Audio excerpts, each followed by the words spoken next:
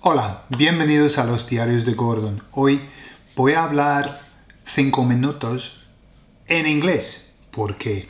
Porque quiero hablar de un tema súper importante que es diferenciar entre el pretérito y el imperfecto. Okay, so here we go. This is just something that I want you to think about, something that might help you to put into place the preterite and the imperfect. And the reason I'm doing this is that of all of the students that I talk to, that all at some point have a doubt about the preterite and the imperfect, when they should use it, when they shouldn't use it, etc. What I've discovered is that as a default, everybody seems to go for imperfect, and if we were going to choose between ser and estar, everybody seems to go for estar, and they say estaba, okay? But that's just because we haven't got a system in place. We haven't got kind of a way of measuring it. Remember, native speakers do not need a system. Native speakers do not need to know any way of getting it right. Why? Because they know perfectly well how to do it. They are experts. They don't have to think about it. Unfortunately, non-native speakers, we do. We need a system.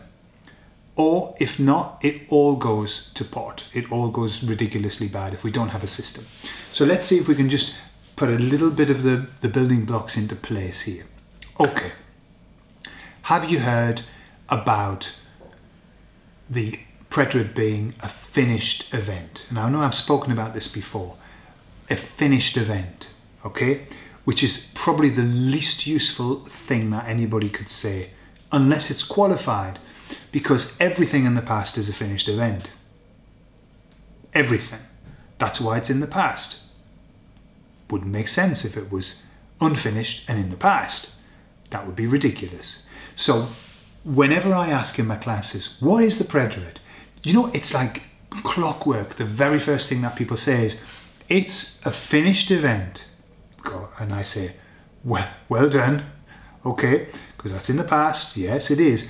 But so is the imperfect. It's finished. Era policía. Can't get much more over than that. And that's imperfect. So what is it? What do they mean? What do the books mean when they say a finished event? What it is, if you imagine the preterite, and this is the system that I'd like you to use, or maybe you can try on and see if it works for you. Imagine the preterite is a solid block. Okay? It's solid. That's what the preterite is. And when it ends, it's over. It's done. It's completed. Okay? So that's what they say. It's like a completed event. But what it means is that, let me give you an example. Okay. Ayer yo estaba en un supermercado y quería usar el baño, pero el baño estaba cerrado. Okay. So what have I said? Yesterday I was in the supermarket and I wanted to use the toilet, but it was broken, or it was closed. Okay? I used the imperfect. Quería usar el baño. Why am I using the imperfect? Because it was just a desire that I had. It didn't complete itself.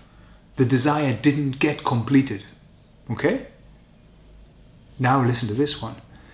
Ayer estaba en el supermercado y quise usar el baño. Okay, so I'm using quise. Why? Because I went. I wanted to, and I went. It was completed. Okay? The difference between, si él no quería ir, or él no quiso ir. All right? No quería ir. Maybe he did go, maybe he didn't. It's not certain. No quiso ir. There was a wanting, and that wanting was fulfilled. He did not go. Okay, so do you get the image? The preterite it's like a done deal. It's done. Okay, that's why when you put a time frame on the preterite, well, when you put the time frame on the past, you use the preterite. Why? Because it's a very specific, solid block. Yo fui policía durante 10 años. Boom. Solid block. Okay? Yo era policía. Just kind of a description in the past. I'm not measuring it. Okay? So the preterite is this solid block. And the imperfect is like Morse code. Off, on, off, on, off, on, off, on. Okay? So it's kind of like a feel that you get.